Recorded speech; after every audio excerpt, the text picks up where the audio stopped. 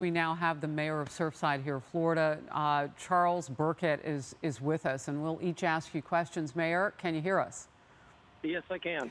So my first question for you has to do with what is going on right now. You know, we understand that the rescue efforts are underway, but that's been really complicated with weather in and out. Just bring us up to speed.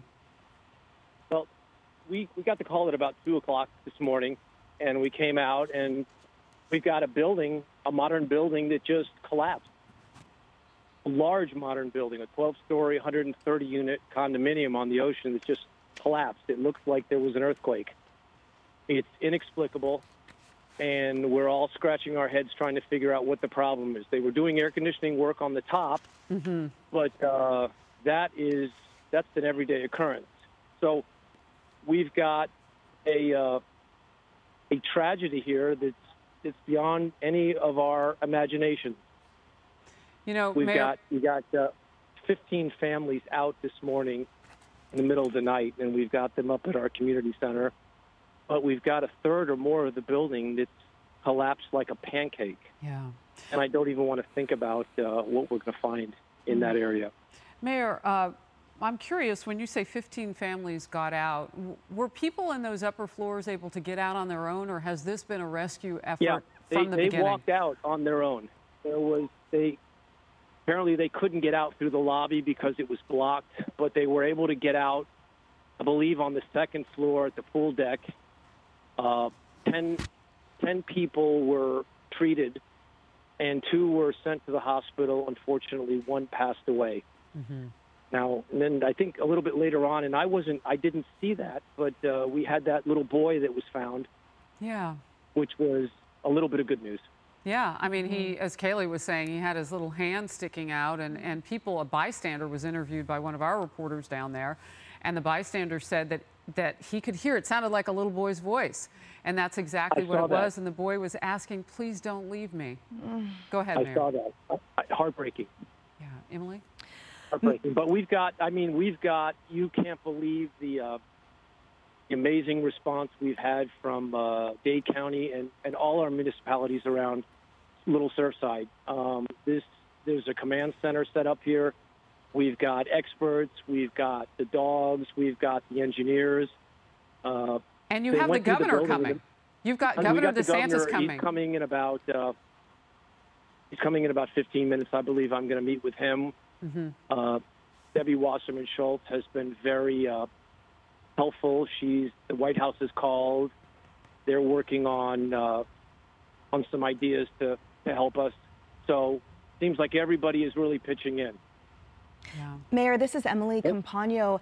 Can you give us a little bit of insight into the actual numbers of all of those amazing experts and those participating in the rescue efforts underway here? How many dogs, how many search and rescue members and fire departments and the like, so we sort of have an ability to grasp the magnitude of the response deployed right now? There is no shortage of people here to help.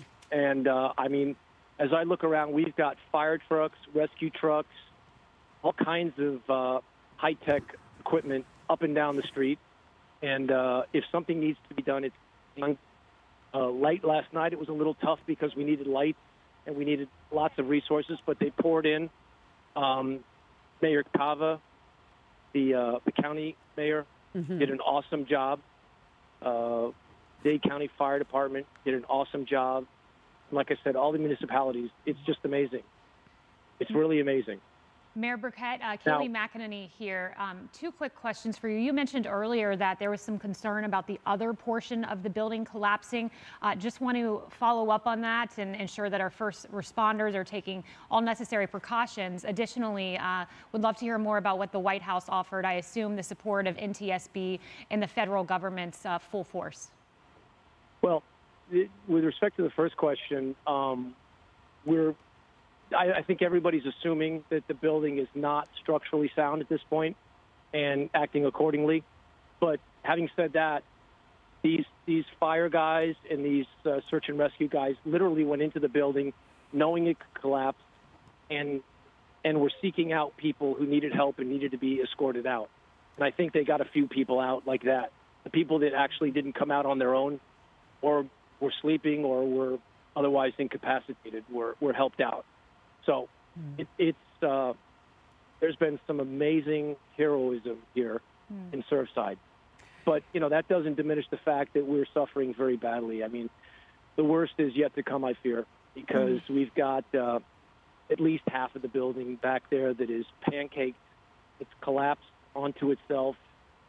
And you've got balconies that were once 10 or 12 feet apart. They're now 2 feet apart on top of each other. And you can imagine what that means. Mayor Burkett, we are getting a better description from you now than we have had all morning long. They moved reporters back. The perimeter that we could report in was moved back by a block. So it's harder to see. You're first person there, and you're also familiar with what was in that building. I'm really curious to know, when you say half the building, I mean, that is a bigger portion than we were told, and it makes these pictures make sense. No, there's a clip that's going around right now, and I can get that to your person if they need it. But it's in slow motion, and it's almost like a timed demolition. It's the most upsetting thing you're going to see, and there's a huge portion of that building in the rear. Of course, that's where the biggest part was, because that's where the ocean is, and it just all came down. One part came down first, and then the other part stood up there for a few seconds, and then that came down. We showed that video last hour on the Faulkner Focus, and I'm going to ask our team here on Outnumbered to roll it as soon as we can so that people can see that. Because you're right. I mean, it looks like somebody... It's not unlike what happened just in New tipped York it over. in 2001. It's pretty... Oh, say that again? It's not unlike what happened in New York in 2001. I mean, these buildings just came down on top of themselves. They didn't fall over. They didn't do anything except just come straight down. A lot of investigation about, you mentioned, and no connective tissue here between that we know of yet, investigative-wise. The work that was going on top. And then I understand next door they were doing some construction, major construction too. They were talking about potential cracks in walls. Is there anything to that?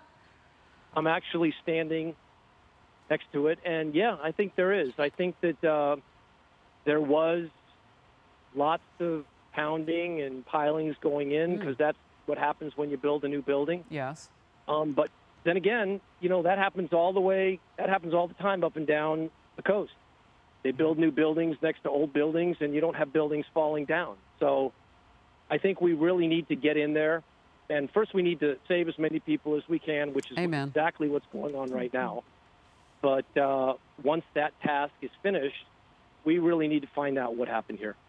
And Mayor, notwithstanding, again, that obviously first priority is triage of accounting for those who are unaccounted for at this point. But has there been any conversation yet about the developer of this? Are there any buildings that now you are considering in potential harm's way that might be following in this tragic wake of this building's collapse that you're now looking to potentially evacuate or bolster physically?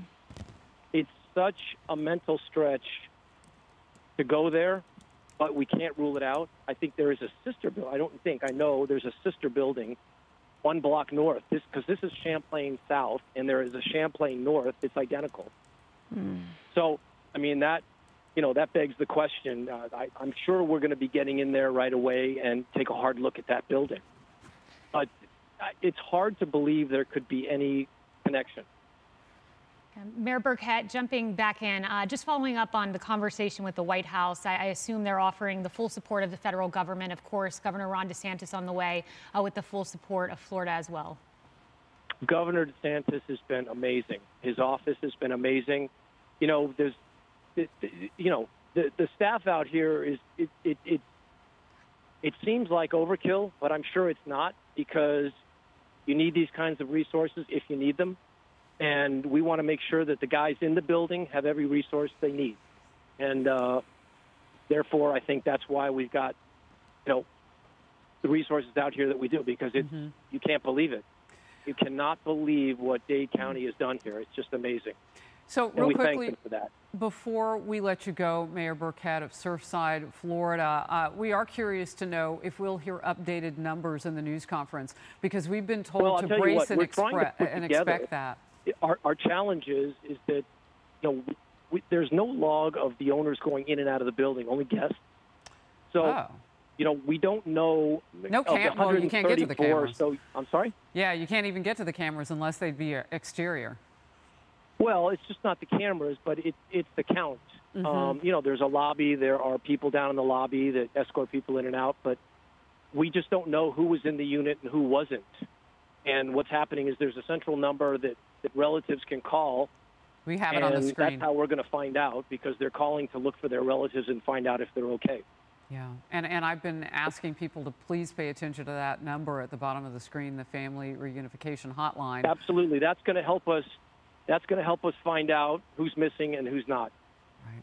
We will see you live with Governor Ron DeSantis as soon as you have your meeting with him and you hold that news conference down there to even bring the story more in focus for us and to really show us what's happening there on the ground.